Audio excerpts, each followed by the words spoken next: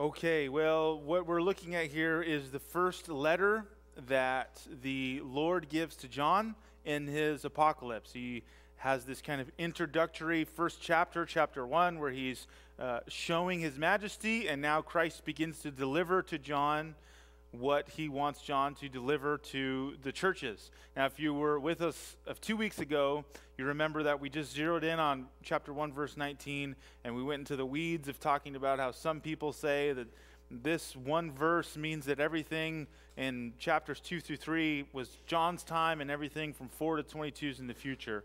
But you might remember that we said that's an improper way of looking at the text. So all of Revelation is for all of the church. And so as we're looking at these letters sent to the churches, what we're going to do is see something that was, yes, for the churches that John was contemporaneous with, but it's also something that's for us.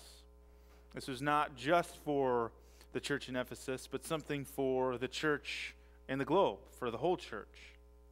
That's why God wrote it. The key here, the main theme here of this letter to the church of Ephesus is that orthodoxy without love is insufficient. And so to get that point across, I'm going to read something to you and kind of give you the main point of this letter and the sermon up front. What I want to do is read to you something from a written letter, and I want you to think about whether or not you think this is orthodox. It says, and I quote, "Beyond the scope of time, the Father and the Son made a covenant in eternity that the Son would bring a people to him that he may be glorified through them. I did not choose to be a Christian. The Father chose me. The Son saved me, and the Spirit keeps me." End quote. I don't know about you, but to me that sounds like some really orthodox, Reformed theology. That shouldn't surprise you. What should surprise you is that the person who wrote this, his name is John Ernest. And John Ernest in 2019, minutes after sending this letter via email, walked into a synagogue in Escondido with an assault rifle and shot 4 people. This was part of his manifesto. This orthodox theology was written and sent out by a murderer minutes before he murdered. And this is a picture of what Revelation 2, 1 through 7 is talking about. It's saying it's not enough to be orthodox, but you also need love. This orthodox letter isn't enough. John Ernest's orthodoxy, his doctrine, wasn't sufficient. He lacked love. Instead, he was filled with hate. And so the Lord says to Ephesus, "I know your deeds, and I know your toil and perseverance, and that you cannot bear with those who are evil, and you put to test those who call themselves apostles, and they are not, and you found them to be false." This is a commendation. He says, I know the work that you've been doing. This is good. This is purely a commendation. Your deeds, your toil, your perseverance, you do not bear with those who are evil. And the Ephesian church went so far as to test these apostles, these messengers who would come and teach things in the name of Christ. They would test them. They would give them doctrinal examinations, and they would say, are you really teaching the truth? Just because you come in the name of Jesus, just because you come with the Bible in your hand, we don't necessarily trust you. We want to make sure that your doctrine is sound. And Jesus looks at Ephesus and he says, this is a good thing. I'm glad for this. Then he says in verse 3, not only have they done this, but they have persevered and endured. And not only have they persevered and endured, but they've done it for his name's sake. And also, he says, you have not grown weary. The Ephesian church has done an excellent job at maintaining orthodoxy. The Lord is well pleased with them. There's no hint in these verses that Jesus says, you're too orthodox, you care too much about doctrine. There isn't the slightest hint in these verses that Jesus is condemning any of their activity yet. I know your works, your perseverance, your testing. This is good. And that's why in verse 4, the first word is so key. But. There's a but. This is all good. This orthodoxy is good. But I have this against you, that you have left your first love.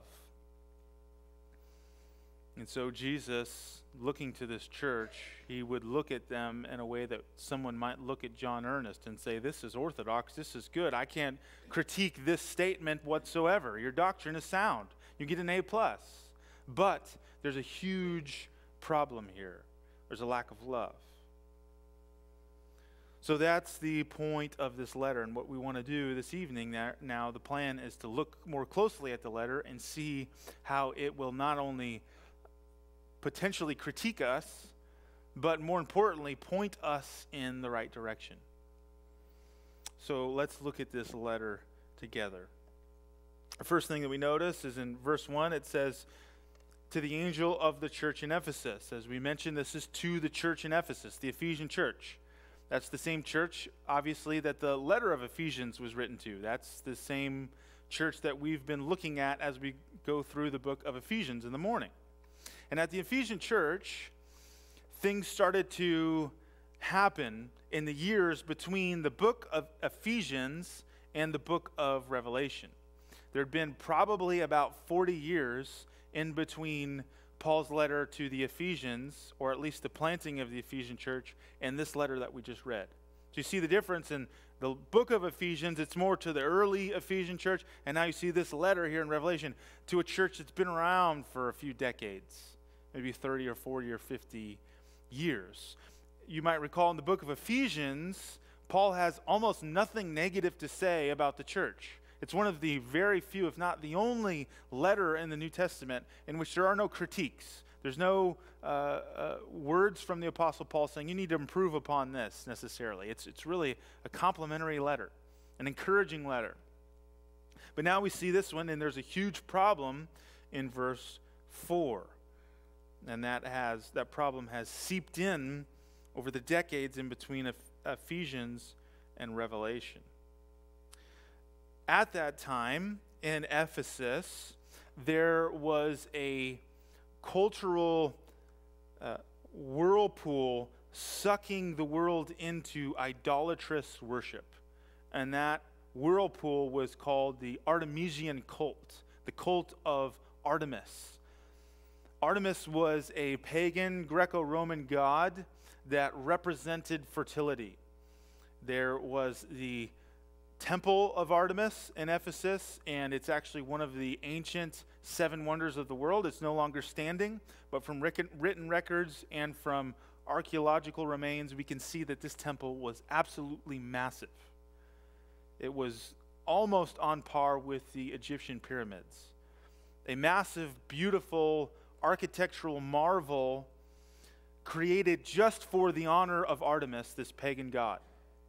In the midst of this temple, we know from writings that there was a massive statue of Artemis, right, in the midst of the temple. And this statue was, by our standards today, rather hideous. It was this gigantic woman with what appeared to be breasts all over her body, hundreds of these little balls all over her, representing fertility. Artemis was the god of fertility, and so people would worship Artemis in order to be fertile in their offspring or in their business and things like that. As this was going on, there would be in the midst of the temple these priestesses, these female priests who would wander around, and their primary occupation was to act as prostitutes for male visitors. The males would come to the temple in order to worship Artemis, and one of the ways that they would demonstrate their devotion to her would be to engage with a cult prostitute, one of these priestesses.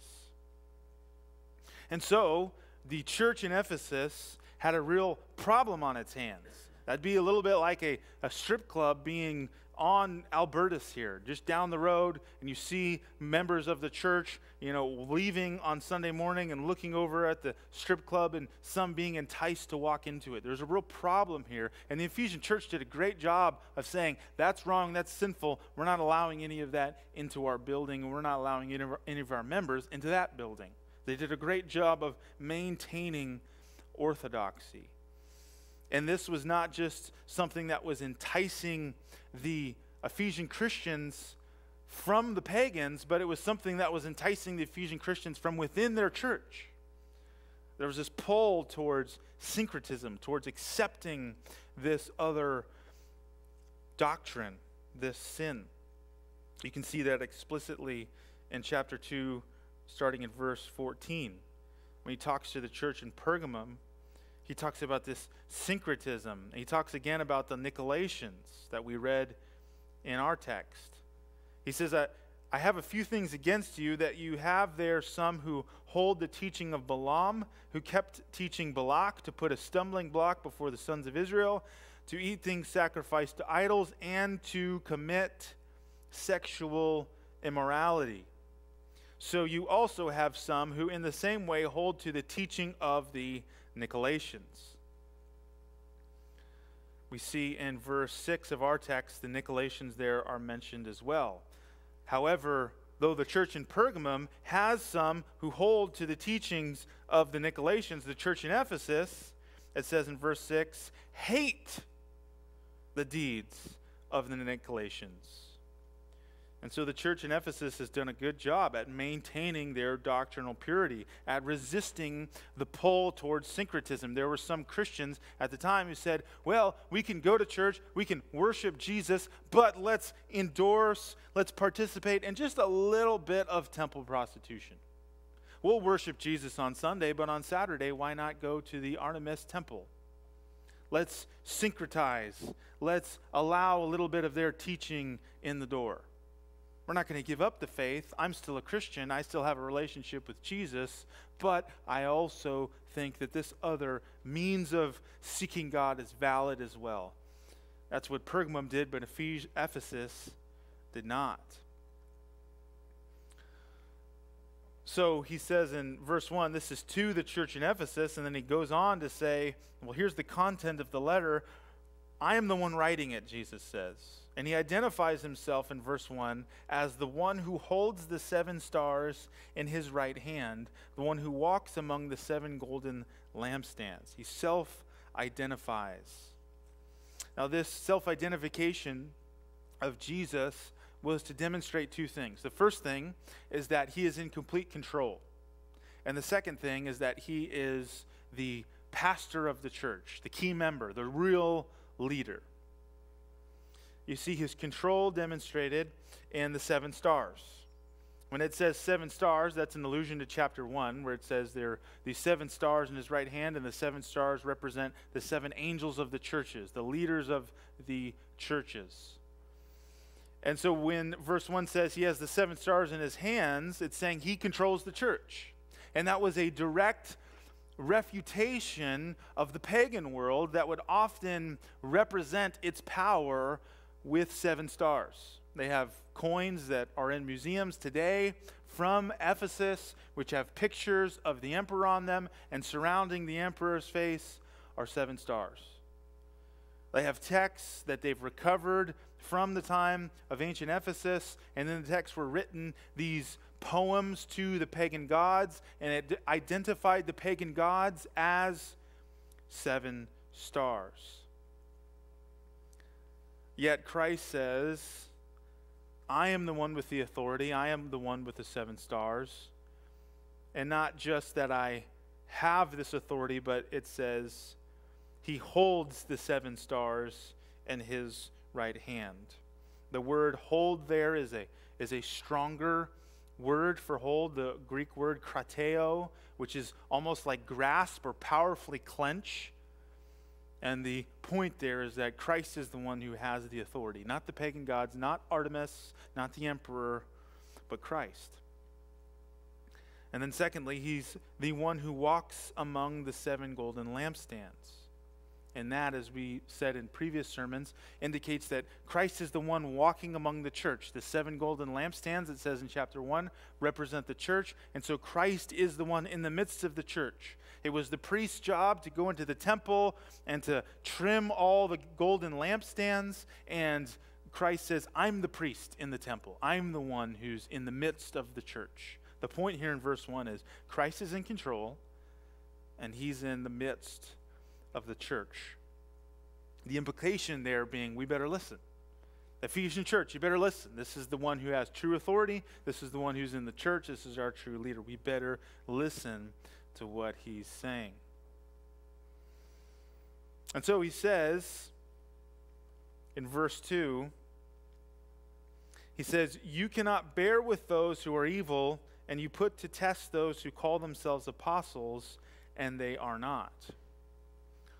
See, at this point, Christ, again, he's not saying anything negative. This is all positive for the Ephesians. And what we can learn from this is that for the Ephesians back then, and for the artisans today, and for all those in between, and all those around the globe, there are wolves, there are false apostles who are seeking to steer the church away. If this applied to Ephesus, it applies to us today. That was the point a few weeks ago. Everything in this book, it still applies to us. It wasn't just for back then. It wasn't for 1,000 years from now. It's for us. And he says that there are those who are evil, and they call themselves apostles. That word apostle essentially just means messenger or envoy. It's someone who goes around and says, I've got a message. I've got a message, and it's an important message because it's not from your neighbor, it's not from your acquaintance, but it's from the king, it's from the emperor, or it's from God. And so there were those people going around claiming the same authority as the Apostle Paul, the Apostle Peter, the Apostle John, saying, I have a new revelation from the Lord, and you need to listen to this. And that's precisely what happens today. There are people going around saying, I have a new revelation from the Lord, and you need to listen to me.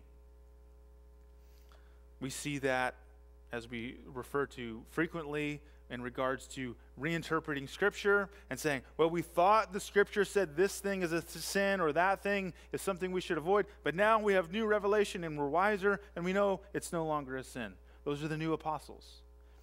We see that in the aberrant wings of charismatic theology. I identify as charismatic. I believe the gifts still exist, but there are aberrant, heretical wings of that group, just like there are heretical wings of Reformed Christians, like the Presbyterian Church USA. There are these wings, and in the charismatic church, there is this wing called the New Apostolic Reformation, the NAR. And they say, we are the new apostles, and we are starting a new reformation because we have new revelation from God. And maybe 98% of the time, everything they say accords with Scripture, but every now and then they say things that don't. And they're undeterred because they are the new apostles. So this is not just a problem for ancient Ephesus, it's a problem for us today. As you scroll through social media on the internet, new apostles pop up on your feed saying, I have a new revelation. Listen to this new thing I have. Listen to this doctrine that goes beyond Scripture. Listen to me. Click on my video. Follow me. The new apostles are still alive and well. And we, if we're going to follow this text, would do well to follow the Ephesians and test what they say.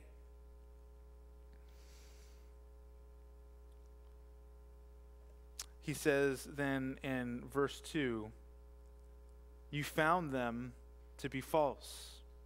The Ephesians tested these apostles, and the Ephesians found them to be false.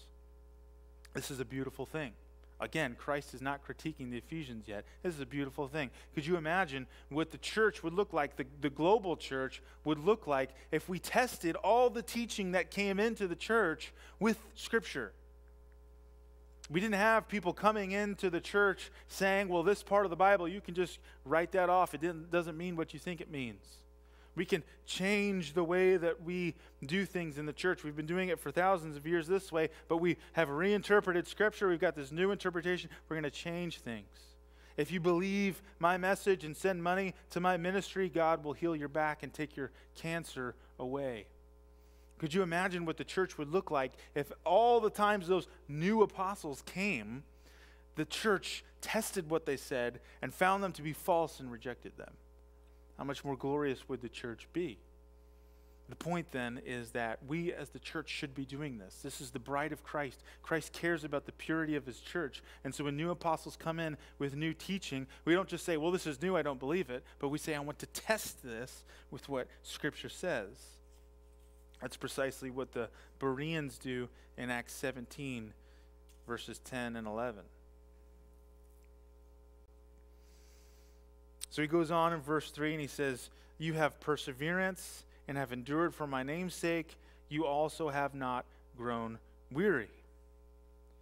Now, at first look, that might seem kind of strange, right? He's saying, okay, you're testing all this teaching, and that's good. What is the connection between, that's good, you're testing teaching, you're making sure what people say has to do with the Word of God. This is, you're checking it with the Word, like the Bereans, Acts 17. That's good. What does that have to do with, and you're not growing weary? Well, I think the connection there is that it is hard work. It's hard work to test what people are telling us. It's much easier to say, I like that, so I believe it. It's much harder to say, what does the Bible say? And we, if we're being honest, even in a solid Orthodox Reformed church, we all feel that temptation, whether it's leading the life of the church or leading our own families or leading our own lives. We feel the temptation to say, well, I like this idea, so I'm going to follow that. But it takes hard work to say, I might like this idea, but what's the Scripture say? I'm going to search it.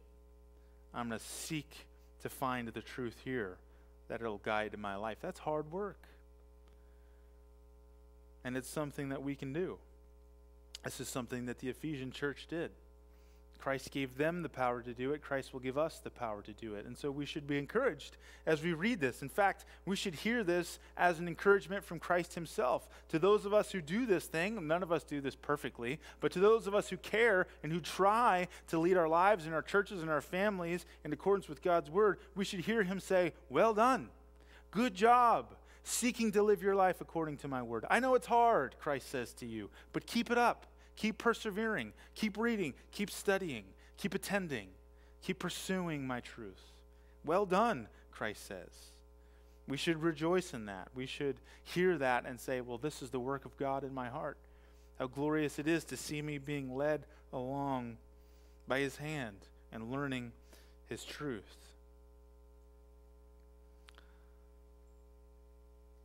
Well, we see here that Jesus is reinforcing a truth that we need to reinforce with ourselves and those that we love and our family and our friends, which is that a little bit of slippage in our doctrine can, down the road, lead to the loss of our salvation.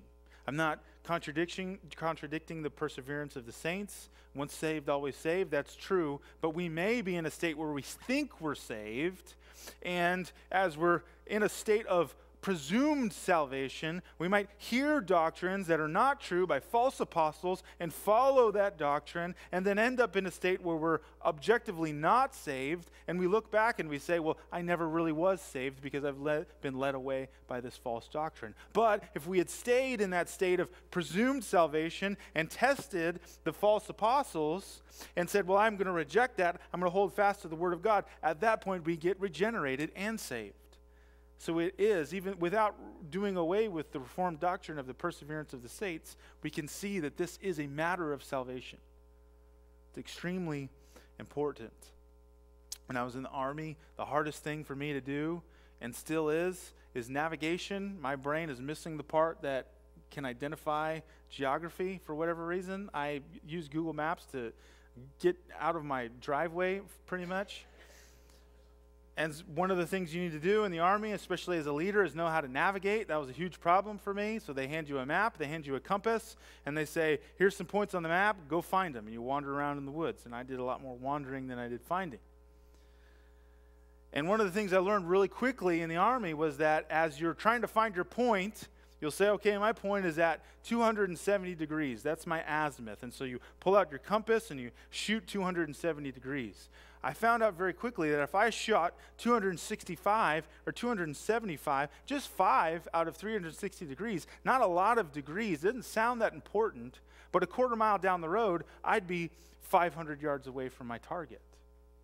So when I start out, the difference between 265 and 260 and 270, it doesn't seem very much, but as I'm following that azimuth, the further out I get, the farther and farther away I'm getting from the original point. And so if we have a little bit of slippage in our doctrine, it might not seem like a big deal. We might say, well, we're just reinterpreting this one verse, not the whole Bible.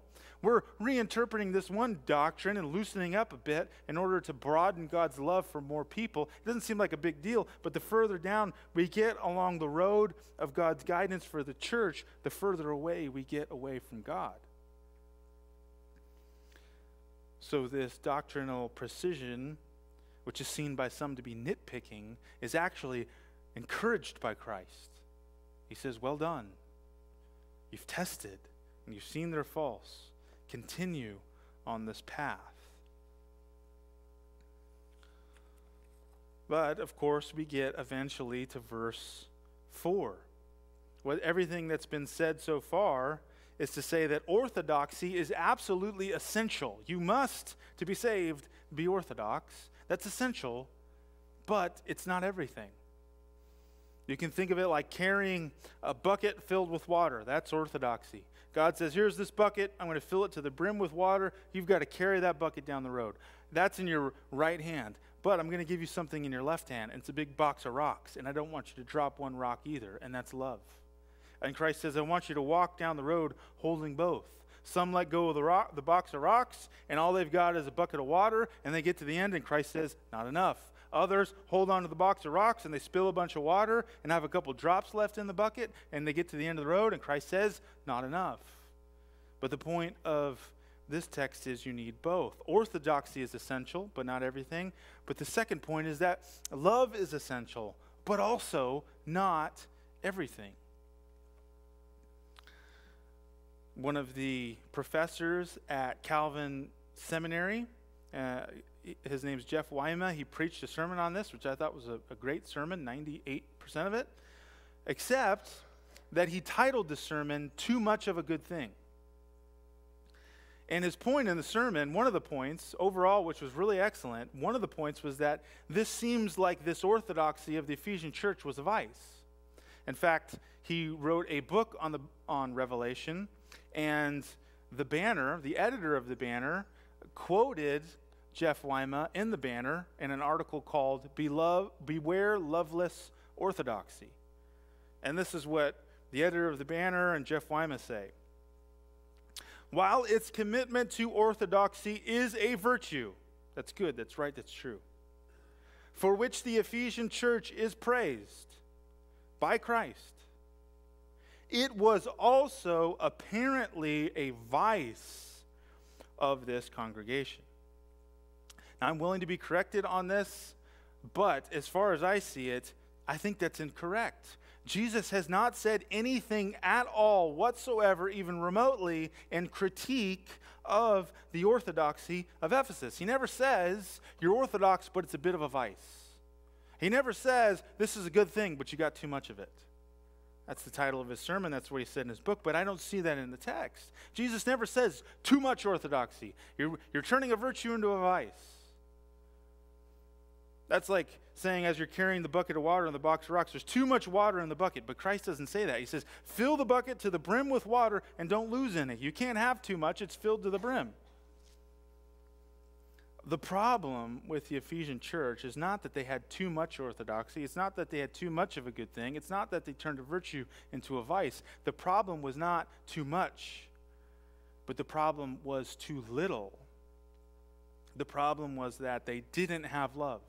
No critique whatsoever about the orthodoxy in chapter 2, verses 1 through 7. None. But there is a critique about the love.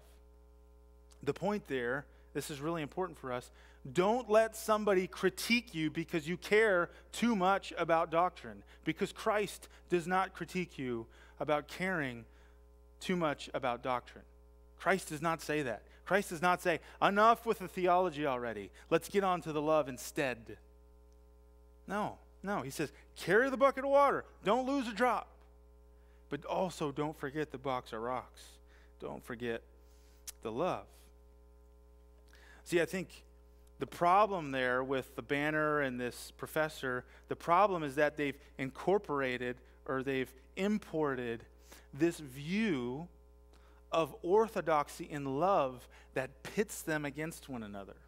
See, that's the way a lot of people think of orthodoxy and love. We think, well, these two things are kind of at war with each other. You kind of can have, each one can go up a certain amount. You can have 100% orthodoxy and zero love, or 100% love and zero orthodoxy. So you need to kind of just go 50-50.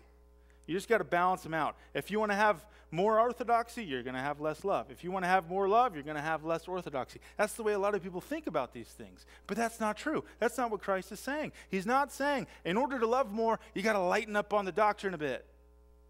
He does not say that. All encouragement. I know your deeds, your toil, your perseverance. You can't bear with those who are evil. You put them to the test. They're not. You found them to be false. You've persevered. You've endured. You haven't grown weary. Good job. No critique. So the problem here is not, well, we got to lighten up on the doctrine a little bit in order to be more loving. In fact, I would argue that the truth is the exact opposite. We need to ramp up the theology a little bit. If we've got good, solid doctrine, and we're unloving, I think the solution is not, let's lighten up on the doctrine. I think it's, we need to look more at our doctrine. What are we missing here? Because if we have good doctrine, if we have good Christology, if we have good pneumatology, if we have a good understanding of God's word, then we will inevitably love. The two things are intimately connected. The more of one, the more of the other. Orthodoxy leads our love. As some say, orthodoxy leads orthopraxy, or our belief leads the way that we live, or our orthodoxy leads our doxology. What things that we believe leads the way that we worship. These things should lead. We never want to lighten up on doctrine. Never. That's not what Christ is saying. But what do we need to do? We need to hold that bucket of water. And we need to look back and say, I've dropped some rocks over here. And I'm going to hold on to this thing, and I'm not going to spill a drop. But I'm also going to bend over and try to add some rocks.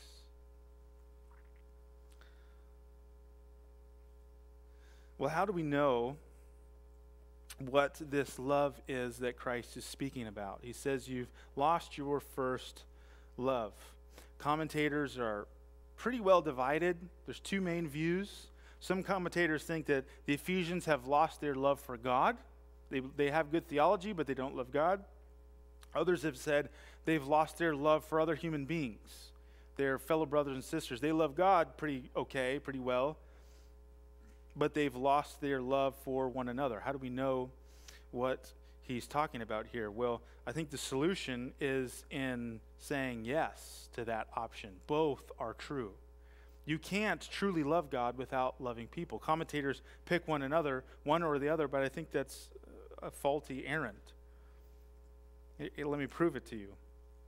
Jesus says in John 14:15, if you love me, you will obey my commandments.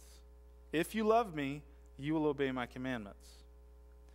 He says in John 13:34, and a new commandment I give you, that you love one another. You see, Jesus weds the two. If you love God, you know what's going to happen? You're going to love people. And so when Jesus says to the Ephesian church, you've lost your first love, we don't need to pick whether it's God or man. It's both. If they have failed to love God, then they've failed to love humans. And if they've failed to love their fellow humans, then they've failed to love God. Jesus weds these two things together in the book of John. And so the point here is that this orthodoxy that the Ephesians have, if it's devoid of a true love for God, it's going to manifest in being devoid of loving other human beings. And we see that most clearly in the book of James. Really, that's what the whole book of James is about. And so we can flip together to James chapter 2 and look at verses 14 to 17 to get an explanation of what this text is about. In James chapter 2, verses 14 to 17, James says to his church, "What use is it, my brothers, if someone says he has faith, but he has no works? Can that faith save him? If a brother or sister is without clothing and in need of daily food, and one of you says to them, 'Go in peace, be warmed and be filled,' yet you do not give them what is necessary for their body, what use is that? Even so, faith, if it has no works, is dead by itself." See, James is saying precisely what Jesus is saying in Revelation 2. If you've got faith, orthodoxy, if you pass the orthodoxy test, but you have no works, your faith and your orthodoxy is just as dead as Jonathan Ernest's. He passed the test, but he was filled with hatred. And that's what Christ is saying to Ephesus. So what's the solution here? The solution here is 4 R's. He gives us 4 R's in this text. The first thing is to recognize. He says in verse 1, "Recognize who I am." He says, "The one who holds the 7 stars in his right hand, the one who walks among the 7 golden lampstands." He says, recognize who I am. I'm the one with power. I'm the true leader. Whoever you're following, if he's following you away from me, if it's Rob Golding or some guy on the internet or your own inner voice, stop following that, but recognize who the true leader is. It's Jesus. That's the first R. We got to recognize. We have to ask ourselves, what's the Bible say? Not, what have we always done? Or what opinion do I like? Or what do the people want? Or how can we influence the church in the way that we want? But what does the Bible say? Recognize the Word of God. The second thing is that we need to remember. He says in verse 5, "Remember from where you have fallen." We need to remember the works that we did at first. Remember the love that we had for our brothers and sisters and for God. And if we haven't had an experience where we love God and love one another, if we can't remember any moment like that, then we need to ask the Lord to give us a moment like that we can remember. We recognize, and then we need to remember the love that we've all felt at some point, or at least most of us. And then after we do that, he says again in verse 5 to repent. Remember from where you're fallen and repent. Now, we're used to thinking of repentance as a 180, right? That's the way I was taught. Repentance is you're going one way, and then you repent, and what does it mean? You turn around 180 degrees and go back the other way, and that's a good definition of repentance, but it's insufficient for this text, because he doesn't say repent and turn around on the road that you were walking on, the horizontal road, but look what he says. Remember from where you have fallen and repent. The image here is not walking one way on a road and turning around and going the other way, but the image is falling down from a cliff, and what's the implication? Climbing back up. Repentance is going to require some real effort, not just walking like I used to walk, but actually climbing up against my own fallen nature. And that leads us to the last R. Recognize, remember, repent, and then reach. He says at the end of verse 5, do the deeds you did at first. You see that this requires work. To truly love requires work. That's what James says. To truly love God and to love one another means demonstrating our love through work. Now, let's be extremely clear. That has absolutely nothing to do with our being saved. We are saved wholly apart from those works. Those works do not save us. They are not in the salvation equation whatsoever in terms of how we receive our salvation. But they are part of the salvation equation in terms of the evidence. If we are saved, by grace alone, wholly and completely 100% apart from works, if that's true of us, then the result will be, the evidence will be that we look to God and we look to man and we start doing things out of a response to the salvation that we have been given. Works are the fruit of our salvation, not the root of our salvation. So we need to reach. And he finishes this letter by saying in verse 7, "He who has an ear, let him hear what the Spirit says to the churches. To him who overcomes, I will grant to eat of the tree of life, which is in the paradise of God." Now, let's finish with this note really clearly. This is the most important part. Jesus would not say, verse 7, if he thought the Ephesians and if he thought you couldn't do this. He would not say, you need to do these works, you need to repent, you need to climb back up, you need to do these things. And he wouldn't say that if you couldn't, verse 7, overcome your sin and the sin of the world. He wouldn't say that to you. He knows that you can do these things. That's why verse 7 is written. And so Satan wants you to hear this message and say, wow, I've been failing really miserably. This is pretty bad. I might as well just give up. That's Satan's goal. That's Satan's message. God's message is, well, yes, we've all failed. You've all failed. But Christ has not. Christ loved perfectly. Your salvation is in him. And since you've been saved by him, he gives you that same power to do the works that he did. Jesus says, greater works than these you will do. And so don't be discouraged by this letter, but be encouraged that you are searching God's word to follow him. He loves that. And be encouraged that though we all fail to love perfectly, God says you can overcome the world. You can overcome hatred. You can overcome Satan's goal to get you to shut up in yourself and not love other people. You can overcome that. You are more than an overcomer, the Bible says. That's the message of God to Ephesians, and that's the message to us. If Christ overcame, and you are in Christ, you must overcome. Don't think about your future life worried about whether you can do these things, but think about your future life assured, knowledgeable, knowing, guaranteed, having the full hope of assurance, knowing that you will overcome because you're in Christ and Christ already has. This is the work that he will do in you and me and his church. Praise God. Let's pray. Lord, we thank you for your sovereign power. We thank you for Christ the King. We thank you that he is the overcomer and that he has obeyed your law perfectly, and that if we are in Christ, that we will increase in good works. And Lord, this text finds all of us in this room wanting. It finds all of us failing to love like we should. But this text encourages us with a sure hope that if we are in Christ, we will increase in these good works. And so, Lord, this evening, yes, we do repent from where we've fallen. We repent for not loving like we should. And Lord, we ask that you would forgive us and strengthen us to follow. And Lord, after we've repented and looked to you, now, Lord, we worship you and say, we know that you will walk us down the path and enable us to do these works. We believe you. We know that you're going to do this because you've done it through Christ and we are in him. We pray this in his name. Amen. Hear these words of Paul to encourage us to